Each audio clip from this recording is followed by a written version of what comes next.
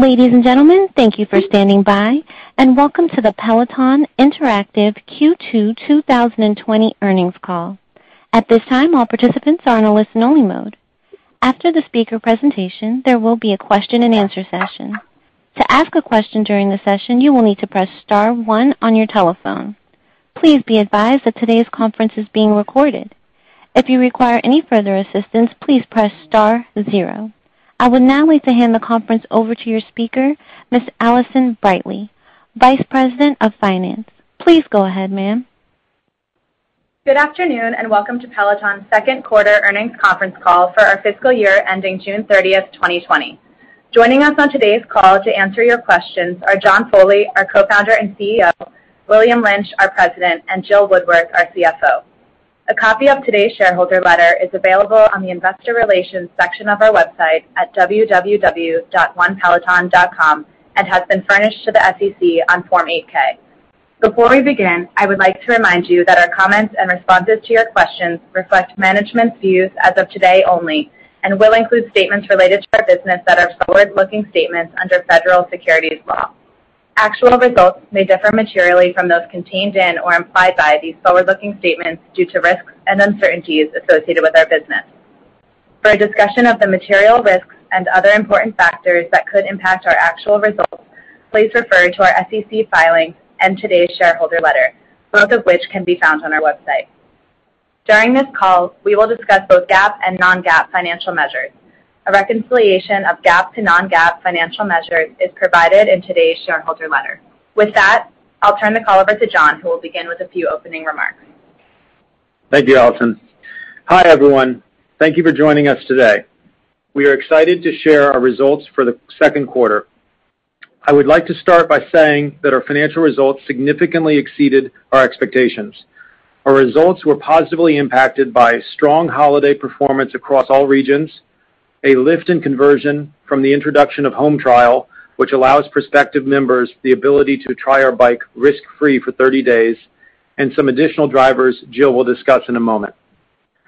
Most importantly, our results are due to the great execution of each and every team member at Peloton.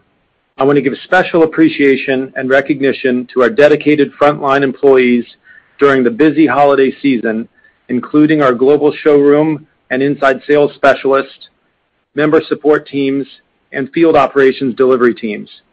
We know that a great member experience starts with a great sales and delivery experience, an important part of our overall Net Promoter Score.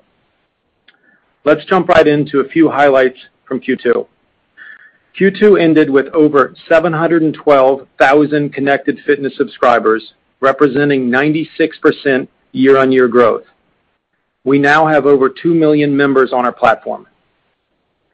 Our connected fitness subscribers worked out with us over 24.3 million times in Q2, averaging 12.6 monthly workouts per connected fitness subscriber, up from 9.7 monthly workouts in the same period a year ago.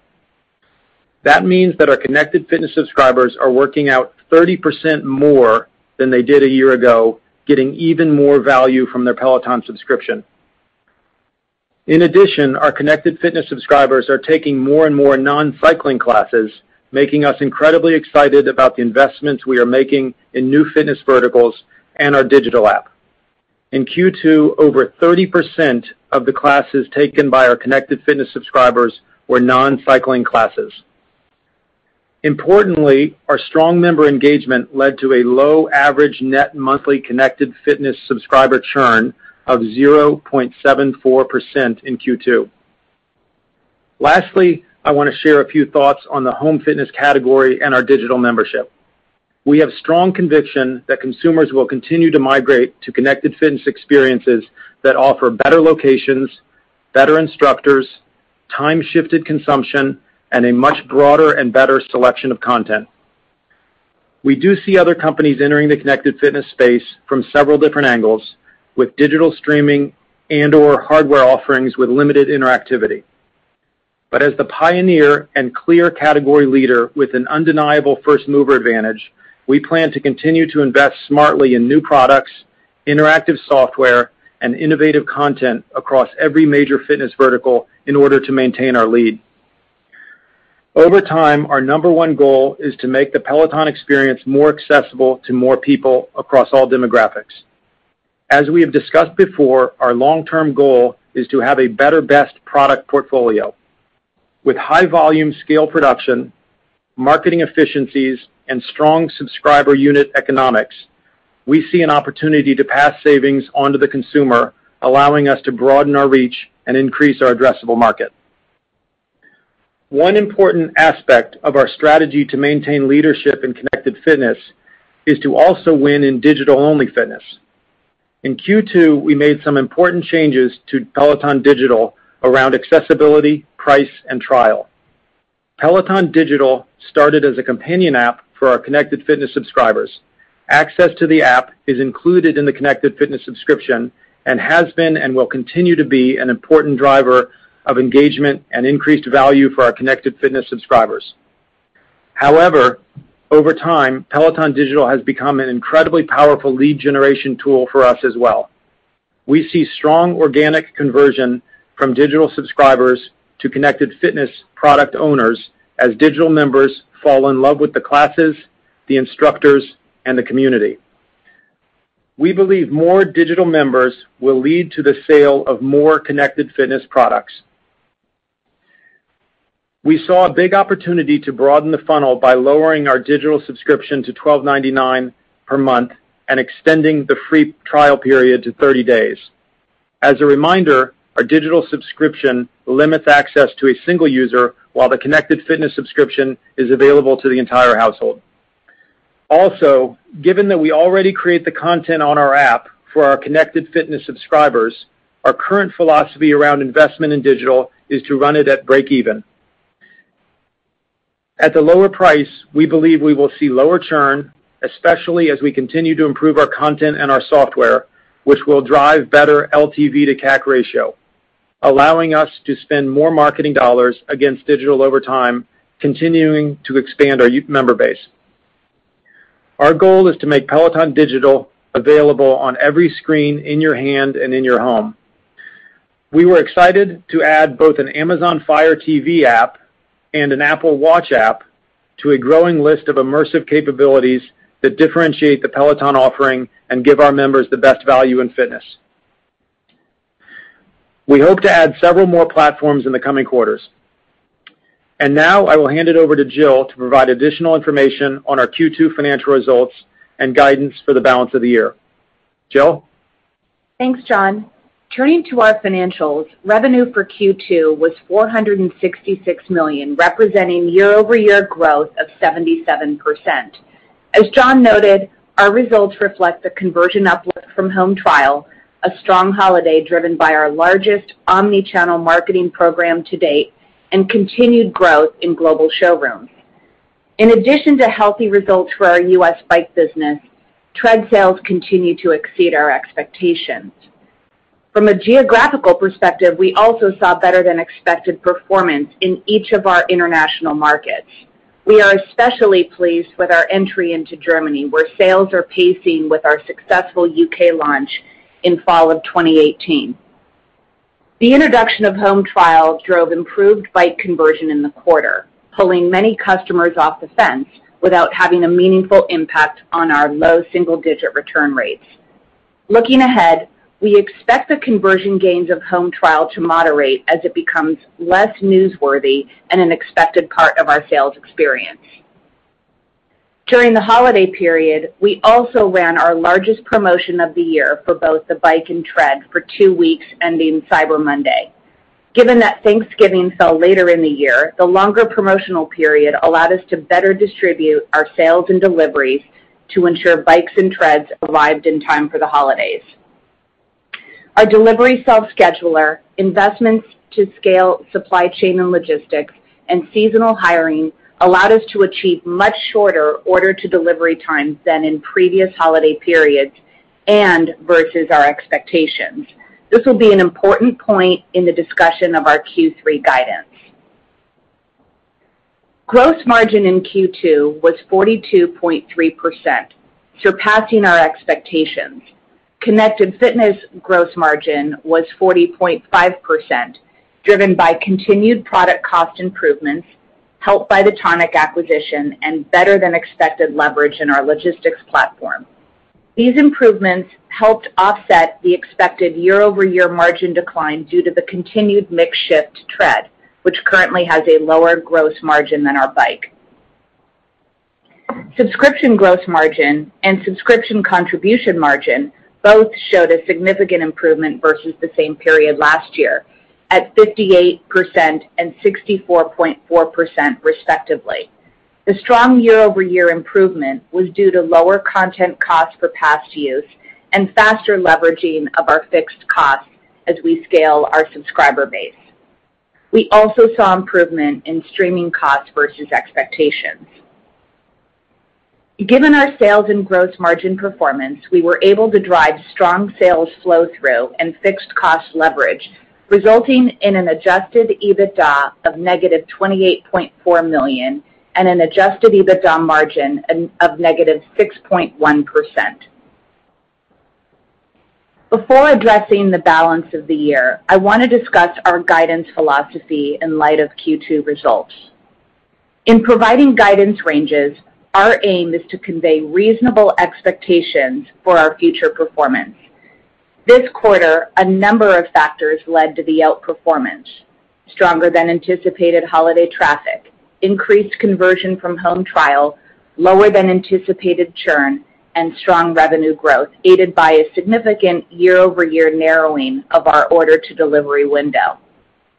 Looking ahead, we believe we have a better understanding of the key sources of forecast variability in our financial model. Specifically, we have a better view into the impact of home trial on sales performance and return rates. We also have more clarity on the benefits from our investments in supply chain and logistics. And lastly, with the heaviest volume months now behind us, we believe our results moving forward will map more closely to our guidance. For Q3, we expect to end the quarter with 843,000 to 848,000 connected fitness subscribers, representing 85% year-over-year growth at the midpoint of the range.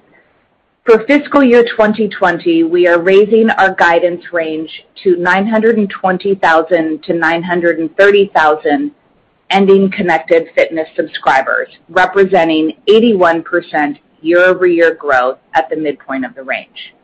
We expect average net monthly connected fitness churn to be below 0.95% in Q3 and below 0.95% for the full fiscal year 2020, which reflects recent trends in churn, the lower observed return rates for home trial, and higher retention of those rolling off of prepaid connected fitness subscriptions. We expect revenue of $470 to $480 million for Q3. This represents 50% year-over-year growth at the midpoint. There are a couple of factors impacting year-over-year revenue and net subscriber growth for Q3 fiscal 2020 that are worth pointing out. First, please recall that we recognize connected fitness product revenue at the time of delivery, not at the time of order. Therefore, delivery windows can impact the phasing of our quarterly performance. In Q2 of fiscal 2019, we had a particularly strong holiday, and that outperformance unfortunately caused very long order-to-delivery periods, pushing thousands of deliveries into Q3 fiscal year 2019. Our experience last holiday was the reason why we have been so focused this year on investing in our logistics infrastructure and rolling out our delivery self-scheduler. This past holiday, we shortened order-to-delivery windows by several days versus our expectation. As a result, over 6,000 expected deliveries and subscription activations shifted from Q3 into Q2, representing roughly 5% of connected fitness product revenue growth in Q2. Also in fiscal 2019, we delivered the vast majority of pre-orders for Tread during the third quarter, creating a challenging revenue comp for Q3 fiscal 2020. We estimate that these pre-orders for Tread impact revenue growth in Q3 by about 10 percentage points. This had a nominal impact on year-over-year subscriber growth because the majority of these pre-orders went to existing bike owners. When a bike and a tread go into the same household, we only charge for one connected fitness subscription, which means most of these tread deliveries didn't result in a new subscriber. For fiscal 2020, we are raising our guidance on revenue to $1.53 to $1.55 billion, representing 68% year-over-year growth at the midpoint. Our gross margin outlook reflects efficiencies in both connected fitness and subscription margin. Our improved connected fitness margin guidance includes product cost improvements, which are offsetting the negative margin impact of the mix shift of sales to tread and international. Subscription contribution margin guidance reflects savings in streaming costs and faster leveraging of fixed content production costs. Additionally, we are not assuming any incremental content costs for past use at this time. For gross margin in Q3, we expect overall gross margin of 43 to 44%, connected fitness gross margin of 41.5 to 42.5%, and subscription contribution margin of 60 to 61%. For fiscal year 2020, we expect overall gross margin of 43.5 to 44.5%, connected fitness margin of 41.5 to 42.5%, and subscription contribution margin of 61.5 to 62.5%. For Q3 2020, we expect adjusted EBITDA in the range of negative $35 to negative $25 million and an adjusted EBITDA margin of negative 6.3% at the midpoint of revenue and EBITDA ranges. For fiscal year 2020, we expect adjusted EBITDA in the range of negative $115 to negative $95 million and an adjusted EBITDA margin of negative 6.8% at the midpoint. I will now turn it over to the operator to take your questions. Thank you. As a reminder, to ask a question, you will need to press star 1 on your telephone. We ask that you please limit yourself to one question and one follow-up question. You may then return to the queue. To withdraw your question, press the pound key. Please stand by while we compile the Q&A roster. Our first question comes from Doug Anmuth with J.P. Morgan. Great. Thanks for taking the questions. Just two I wanted to ask. John, first, you talked more about the digital strategy and the price cut late in the quarter, and I understand you want to grow the ecosystem and make the products more accessible, but you're also making it easier for your competition to leverage your platform and content. Can you just talk about the trade-offs there, and then also what you're seeing early on with digital since the price cut? And then just secondly, you've teased some significant software updates over the next few months. Can you just talk about the importance of social features within the platform, and also how should we expect those features to extend to digital? Thanks. Yeah, so digital, we're excited about expanding the top of the funnel, as we said, to $12.99. We haven't seen any of these. Obviously, we've seen some marketing from some of these other pure hardware players trying to take advantage of our content.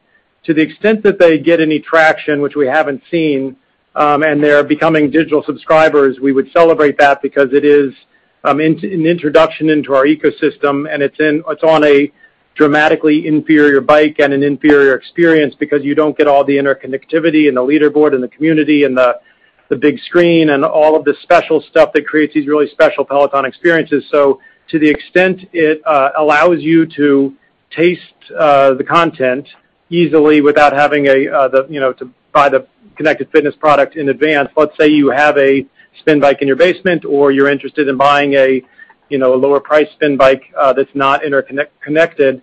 We're excited about that as an entree into our universe and exposure to our instructors and our content and all that stuff. And we believe that we will continue to see strong conversion from digital members into connected fitness members, as we've seen.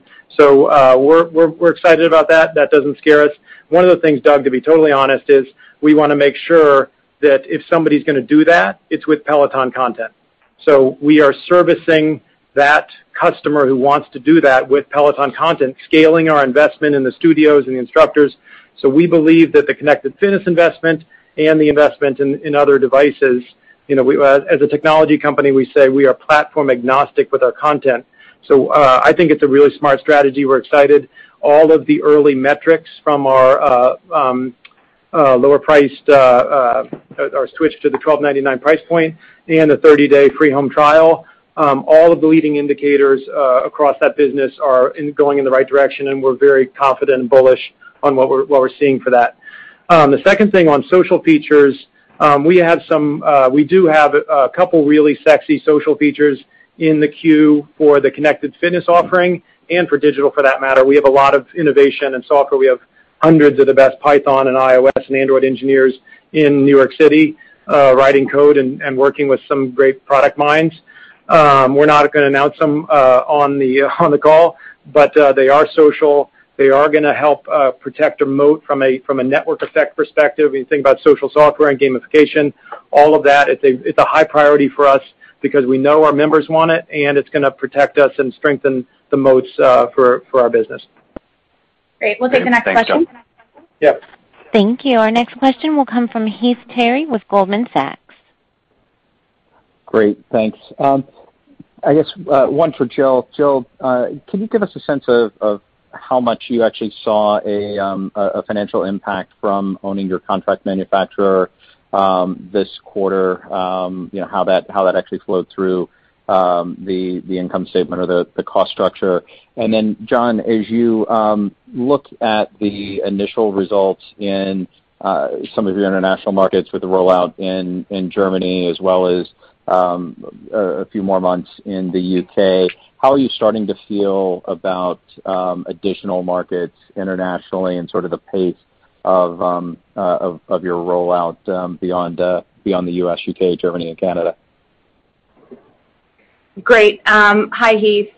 So very quickly on connected fitness gross margin, that's effectively where you see the majority of the impact from Tonic.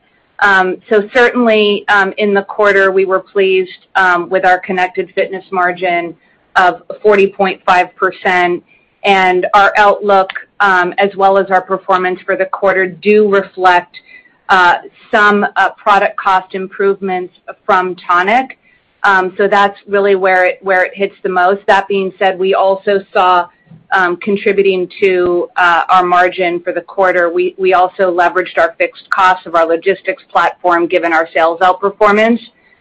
There's a small amount, a really immaterial amount of G&A associated with other staff that we now need in Taiwan, such as finance and accounting and some other G&A expenses, but they're very, very small. So you will, and we have incorporated those product cost improvements due to our acquisition of Tonic in our go-forward guidance on connected fitness margin. And then, hey Heath, it's William Lynch. On international, we are so far very pleased with the Germany launch. It's notably ahead of our very successful UK launch, which is really good news. In terms of those three markets now, US, UK, and Germany, we are in the three largest fitness markets in the world, building a strategic moat. Those three markets are over half of of subscription fitness spend, and so that has us excited as well. If you look at what we're going to do going forward, we're going to focus on the four markets we're in, the three I mentioned plus Canada, as we're studying other markets to go into. But we think we're very early on in the UK. We think we're early on in the US, and there's a lot of growth in those four markets. And so, in answer to your international expansion question, that's the strategy as we look over the next couple quarters. Great. Next Thank question, you. please. Thank you. Our next question comes from Justin Post with Merrill Lynch. Great. Thank you for taking my question. Maybe one for John and one for Jill. John, a lot of new competition entered over the last 6 months.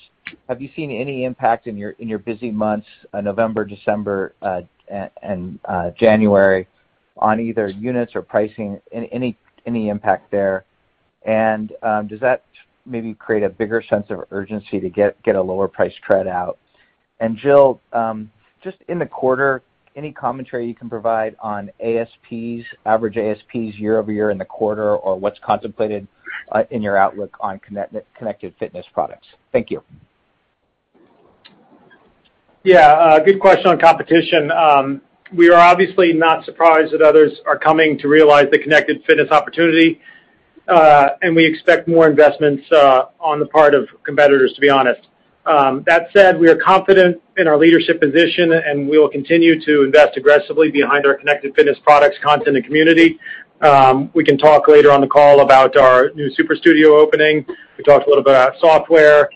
We are going to be innovating on hardware. You know about our better, best product strategy across the categories that we're in. So we feel good. To answer your direct question, we have not seen any pressures that have impacted our need to change prices or the like. But I will say a macro note on competition. It is my strong feeling that as an innovation company, innovation has been core to what we've been doing for the past 7 years, and we plan to continue innovating across hardware, software, and content. Again, like Jill mentioned earlier, with an eye towards affordability and the democratization of fitness, which means affordability for all people.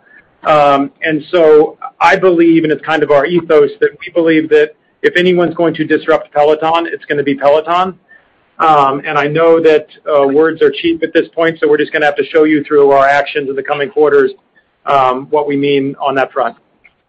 Great. And on the average selling price, just to put it into context, Q2 was lower versus Q1, primarily due to the fact that we run a holiday promotion in Q2 leading up to Cyber Monday, and obviously, as we mentioned earlier this year, it was a 2-week promotion.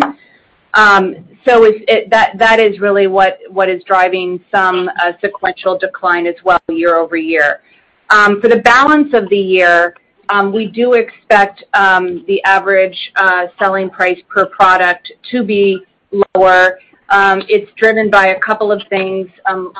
Lower penetration of tread. Again, remember, we actually delivered a large number of our pre-ordered treads back in Q3 of last year. Also, we have higher financing penetration than we did a year ago. And also, we do have a slightly higher return reserve associated with home trial, albeit it's lower than what we had expected it to be. And then, as you know, there are so many inputs that go in addition to the ones that I mentioned. Obviously, geographical mix, accessory and warranty attach rates can vary the average selling price. So again, I think what you'll see in our revenue guidance is a slight lowering through the balance of the year. Thank you. Next question. Thank you. Again, ladies and gentlemen, if you have a question at this time, please press the star, then 1 key on your touch-tone telephone. Our next question comes from Ron Josey with JMP Securities. Great, thank you. Thanks for taking the question. I wanted to ask about, Jill, you talked about supply chain and order delivery windows being lowered by several days in the quarter. Self-serve scheduling tool helped here. Just can you talk about the other things that help drive those deliveries better in the quarter? And then secondly, on home trial, you talked about increased conversion rates and benefits and just a better overall view on the sales and return rates. Just any sort of lessons learned here on home trial would be helpful, as I think you mentioned benefits would moderate going forward, and I'm just wondering if that's a change in marketing approach or just the newness of the product. Thank you. No, great. So the first one on supply chain, I'm going to have William chime in, and then I'll take the second one. Thanks, Jill. Hey, Ron. So, we were really pleased, as Jill noted. We cut our order-to-delivery rate to members in half this year from last year, which is a huge win for our members, certainly, but also the team. And the way we were able to do this, we now have 31 warehouses spread across the U.S., and what that does is it brings bikes and treads closer to customers. And our ops team has done a great job, not only on the warehouse footprint, but also with our trucks and vans and logistics and coordinating forecasts such that we could drive that kind of performance. And so that has been investments we've been making over the last 2+ years, and we think set us up really well in the future, and led to a lot of what Jill talked about, which is sort of the shift in what we would traditionally have in Q3 deliveries pulling into Q2. And let me jump in there, Ron, because it's a great question, and I think it did impact the Q3 guidance this year, which is it's a twofer. Last year, we were really bad at getting, it took us a long time from the order to delivery, and that pushed a lot of sales that were in Q2 into deliveries in Q3, which we recognize revenue when the delivery takes place. So last Q3 was artificially inflated. Jill explained this, but I want to make sure that everyone got it.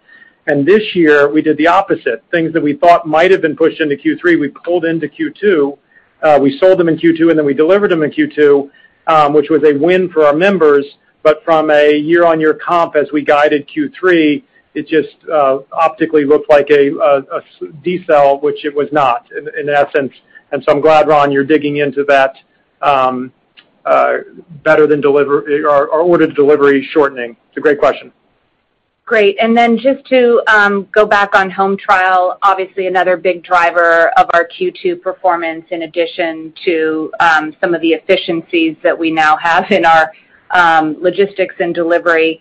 We were very pleased with the conversion uplift from home trial in the quarter and its impact on the performance. We were also extremely excited by the fact that our return rates were lower than forecasted and not really moving the needle on our already very low single-digit return rate. So it's exciting because we've been able to break down the purchase barrier of will I use this, and overwhelmingly our new customers are using their product and keeping it. So we're very excited about that. So I think in terms of looking forward with home trial, I think, yes, it had a great lift in Q2, but it is a program change. And so we do think that as it becomes less newsworthy and more expected in terms of the whole consumer sales experience, we do expect that to moderate over time. But certainly in the initial weeks and months, it has pulled a lot of buyers off the fence. So again, very pleased with the performance. Operator, next question, please. Thank you. Our next question comes from Laura Martin with Needham. Hey, guys. Great numbers. John, one for you. So I love this idea of lowering the digital-only price because I do think it's a clever on-ramp into the ecosystem. My question is, we had a little controversy over some of the TV ads in the fourth quarter. Does this lower the risk as you on-ramp people through the digital, the lower price digital tier now, A, and then B, do you find it has higher conversion rates given the trial of the digital versus television ads? Hi, Laura. Hi. I'm not totally sure I understand the question. I'm glad you like the digital strategy. I do as well. It's really opening the aperture and getting more people into the ecosystem. But I don't know how what you're saying with it impacted our advertising or it increases the risk. Lowers the risk. Lowers. But I mean, yeah. So I mean, what's the conversion rate? Television ads versus digital subscriptions. Oh, I see. I gotcha. Well, we are a multi-channel marketer, and we do television and digital and out of home and direct mail, and digital is an acquisition vehicle. Over time, each one of these things ebbs and flows as the most efficient marketing dollar. But in concert with our stores, they all work in a multi-channel marketing efficient cocktail that will ebb and flow. I will tell you, January is the time to market digital. You've kind of fished while the fish are biting around New Year's resolutions. So we went January will definitely be one of our heaviest months for marketing the digital app. And then in the summertime, it won't be as aggressive. So it ebbs and flows. But if we can run the digital business at unit economic break-even, again, considering that the content effectively coming to that business model is free, then you could see in a world that future connected fitness purchasers could have effectively a zero CAC, which is a weird thing to get your brain around, but as we learn more about this business in the coming quarters and coming years, that opportunity exists, and it's very exciting to me. So we have high hopes, and again, this woman, Karina Kogan, and her team who run digital are incredible leaders and executors, so we have high hopes for that. But again, as you know, I mean, we get excited about digital as an acorn that could grow into a big oak, but still the vast majority of our business and the financials are around the connected fitness business. Yeah, these churn numbers are unbelievably low. I've never seen subscription businesses with such low churn numbers, so kudos to you guys for making a great product. Thank you. Thank you. Thank you. Next question, please. Our next question comes from Youssef Squali with SunTrust. All right, hi guys. Two questions from me, please. On the margin, the improved margin leverage, it seems like you guys are kind of barreling towards profitability potentially earlier than we had you or the street has you kind of coming in. So maybe, John, can you just speak to how you look at profitability relative to growth? I know that historically you've talked about growth, but within the context of margins that you had shared with us in the past, seems like the margin profile is changing a bit. And then second, this is still for John or maybe William. Maybe can you speak to the difference between both showrooms and the concept store? What's the genesis of the concept store idea? What are you trying to do there that you can't do in the showrooms? And maybe speak to it in terms of costs, maybe versus ROI. Thank you.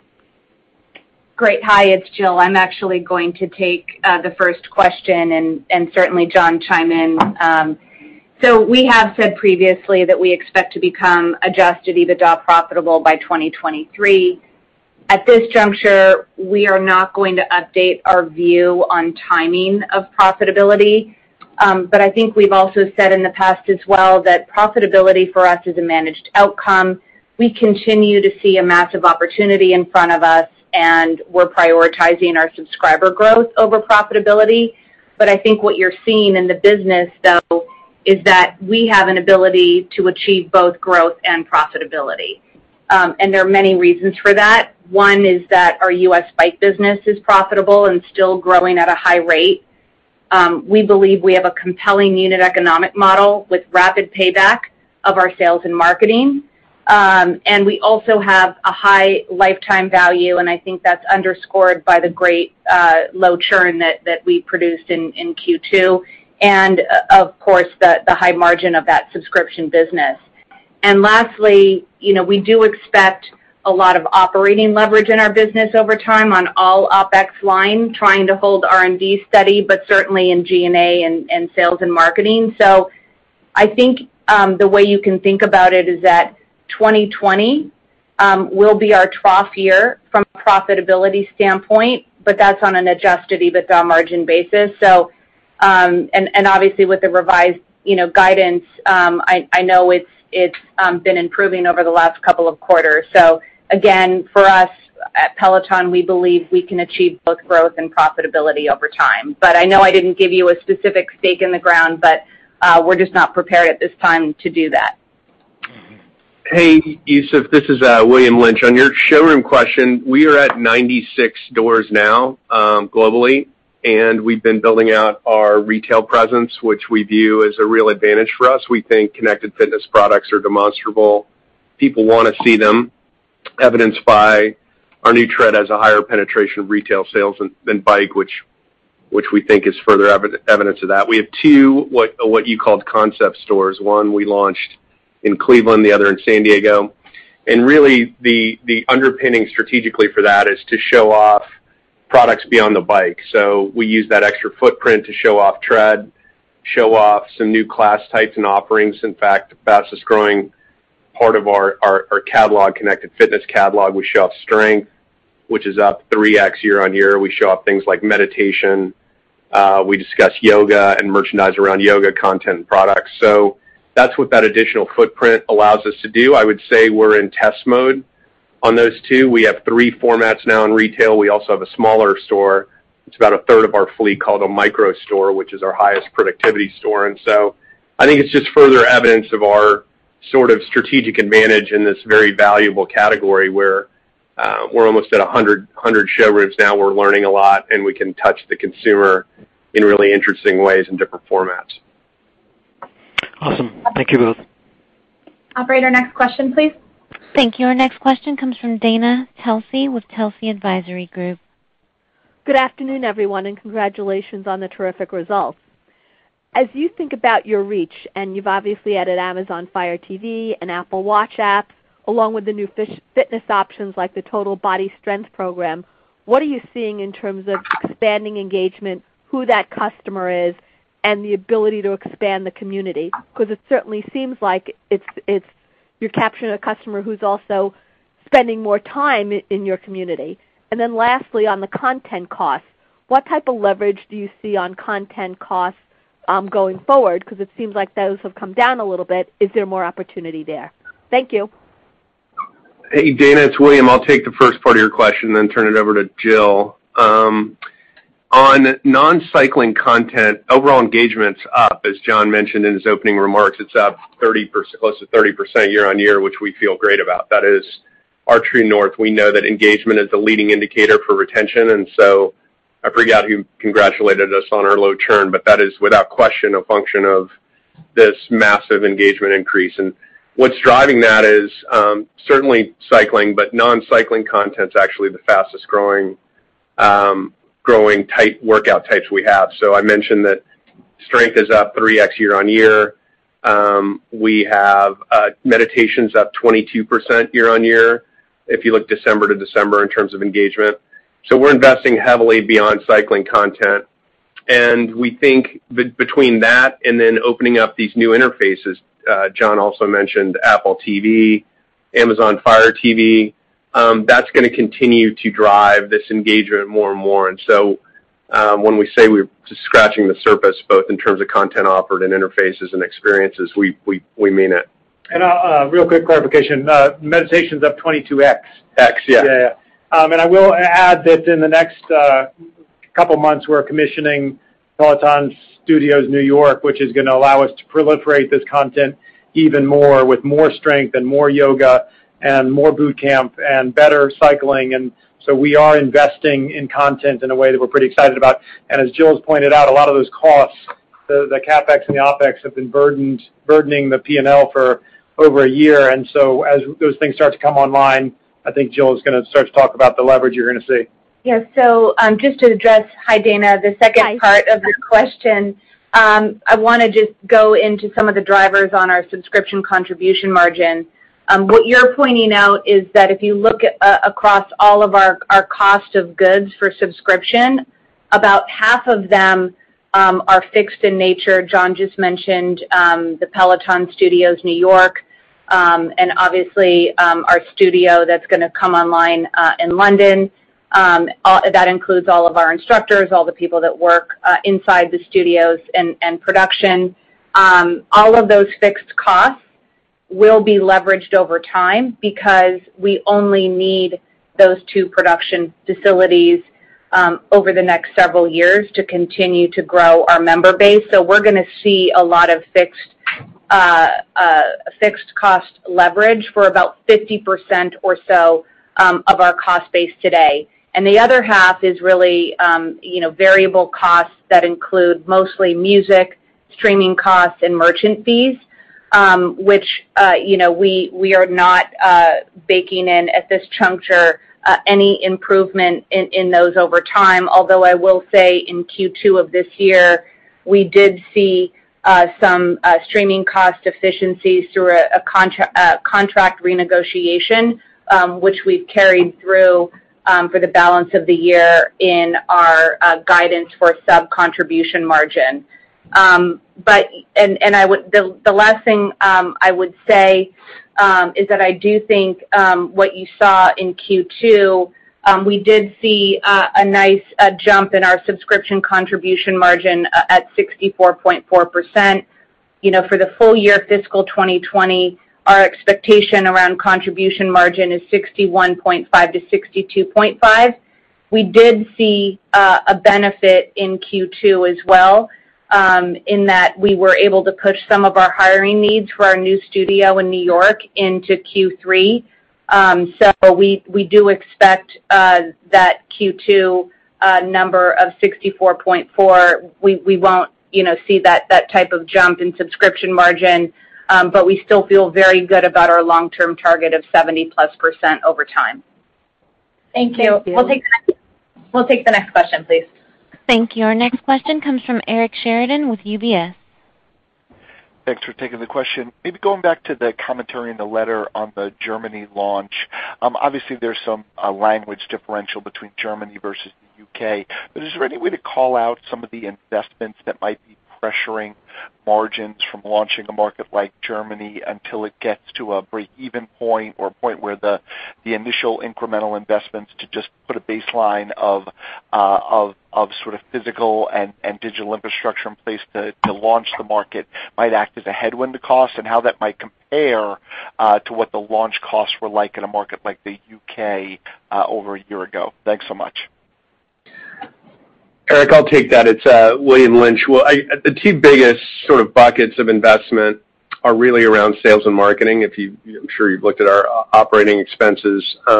We make significant investments there. And when we launch a market like Germany or the UK, we don't apply the same kind of CAC. We look at CAC, but we think about it differently, which is trying to get awareness and build demand for our service in that market.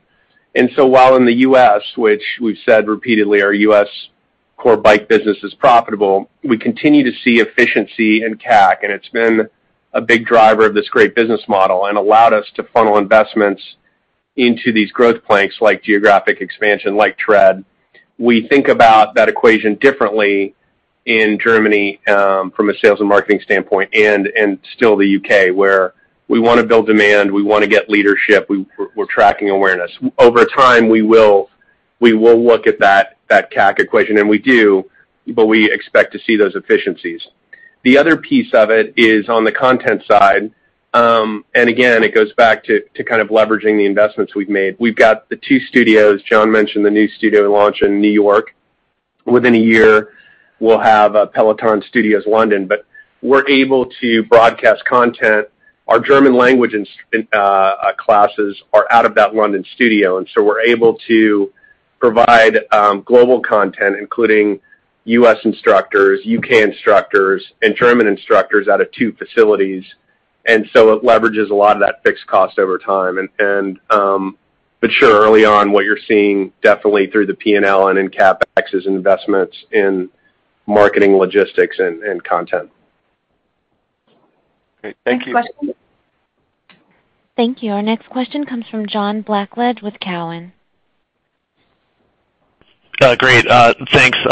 On margins, the current bike and treads have different gross margin profiles. How should we think about the gross margin profile for lower priced upcoming connected fitness products? And second question on engagement, the rising workout frequency seemed to drive lower churn than we were expecting. Just any further color on engagement by cohort tenure, i.e. are the newer subs engaging at different rates than older cohorts? Thank you. Great. So I'll take the first question. Certainly, as we introduce new products, we naturally will be faced with a higher cost structure until we can achieve the quantities that allow us to take our cost down. That said, I think we've talked about this a lot before.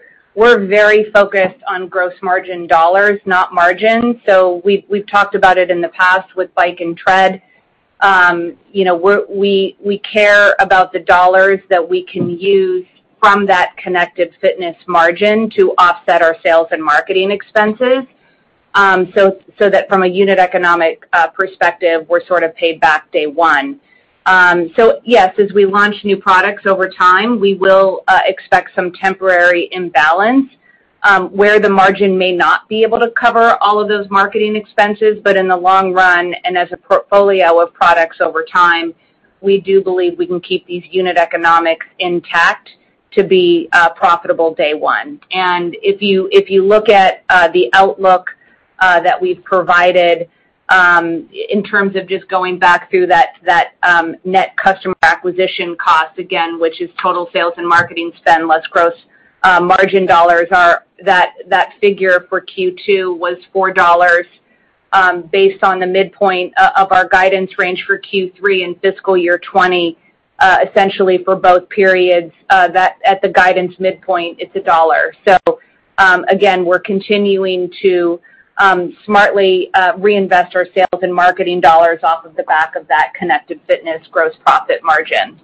And on your engagement question, we were, as Jill noted, pleasantly surprised. Obviously, our retention's incredibly high, but we were even surprised by the improvements. It is true that it's improved across every cohort. So if you look at retention and engagement, it's actually steady. All those gains you're seeing across our older members and then the newest members. And in fact, notably, what has us excited is the newest members, as we dial in more content, as we're getting better at marketing and cross-marketing that content in the onboarding process, are working out in month 1 and month 2, 3, 4, 5, 6 more than members we onboarded 3 and 4 years ago. And so it's just all goodness across the board, and it's really something we look at and focus on. Thank you. Next question, please. Thank you. Our next question comes from Edward Yrma with KeyBanc Capital Markets. Hey guys, thanks for taking the questions. I guess first, I know you had some favorable resolution on litigation against Flywheel. Just trying to understand broadly the implications of it and maybe how it points to the defensibility of your tech platform. And then secondly, obviously when you changed credit, I think you were able to really capture a wider demographic. How have the demographics been with home trial, and are they allowing you to catch an even broader group of consumers? Thank you. Ed, how you doing? This is John. I will take the Flywheel one. There's not a ton we can say because it's still loosely in the legal world. But as you heard our GC talk about this week, in his quote, we're very excited to have registered a massive win in our fight to protect Peloton's intellectual property. This result reinforces the strength of our patent portfolio. I think that kind of speaks for itself and why we're excited about the settlement. I would personally add that we're happy to have it resolved, as you can imagine. But that's all I can say at this time, Ed. Sorry. On the demographics of our new buyers, we haven't updated that since our last call, so we've got nothing to. Just a reminder for everyone. It's true our trends have been our new members are younger and less affluent, and certainly to your point, financing, home trial, the things we're doing, more retail stores in more areas, that's all helping for us to penetrate SAM, which again has us excited about the future. Great, thanks so much. Next question. Thank you. Our next question comes from James Hardiman with Wedbush Securities. Hey, good afternoon. Thanks for fitting me in. So I wanted to circle back to the digital subscription. Obviously, not that much time has passed since the price was lowered. But I was hoping you could give us a little bit of color, sort of before versus after that price reduction. I guess, A, have you seen an acceleration in new digital subs since it was lowered? B, have you seen churn rates come down as a result of that? And lastly here, I mean, obviously the gap between the connected fitness subscription and the digital subscription is now wider. Is there any evidence that there's been some cannibalization there and that some connected fitness subscribers have seen the lowered price and decided to switch? James, I'll take a little bit of this, and these guys can jump in. Thank you for your coverage. We watched a nice interview of you on CNBC, I think, but appreciate your interest in our business. Thanks. I'll take the last question first, which is, has anyone downgraded from a connected fitness subscription to a digital subscription? We checked with our member experience team, in the last couple months, we've seen you can count on one hand the number of people that we've tracked that have made that trade. I was actually surprised by that. So no meaningful headwind on that front. One thing with the digital business I have to point out is that with this 30-day free trial, everyone who got on board with the free trial in December didn't have the chance to become a subscriber until after the quarter closed. So the number that you see is artificial from the quarter close. A lot of the last week, for instance, was by far our biggest net sub ads in the digital business, the biggest week in history, coming out of the excitement of that trial. So it'll be interesting to see this quarter how we do, but we're optimistic. Again, all of the metrics are moving in the right direction. It's early to say the impact on LTV because that's going to play out in the coming quarters as we see what it looks like. It's still these people just became subscribers, so we don't have any data yet on how long they're going to last. I apologize. That's helpful. Thank you. The only other thing I might just add on that point is just to make sure that the terms of service are one member for each digital subscription versus our Connected Fitness, which is a household membership that can have multiple members using the product. We currently average about 2 members per Connected Fitness sub. So for that $39, they're getting a lot of value. All right, everybody. Sounds like we're wrapping up. I'll give a quick closing. I do want to thank the entire Peloton team. As I did, we believe we've got one of the strongest teams in consumer tech. We're very proud of the culture that we are building and all the people who contributed to these Q2 results. So thank you all for your hard work. Thank you for any of the members that are listening. We love you. You know that. You are our true north. We do everything for you. I know some of you analysts, buy side, sell side, are also Peloton Bike. Ed, I'm talking to you. Bike owners or tread owners and digital. Heath, you as well. I guess all of you are excited, so thank you for your business as members. Thank you for being a part of our community, and I also want to thank all of you investors that are on the call who believe in us. We will continue to work hard in your honor. I think we will continue to put points on the board like we did in Q2, and I'm confident that we will not disappoint you. Anyway, have a great rest of your week. Thanks, everybody, for dialing in. Ladies and gentlemen, this concludes today's conference call. Thank you for your participation. You may now disconnect.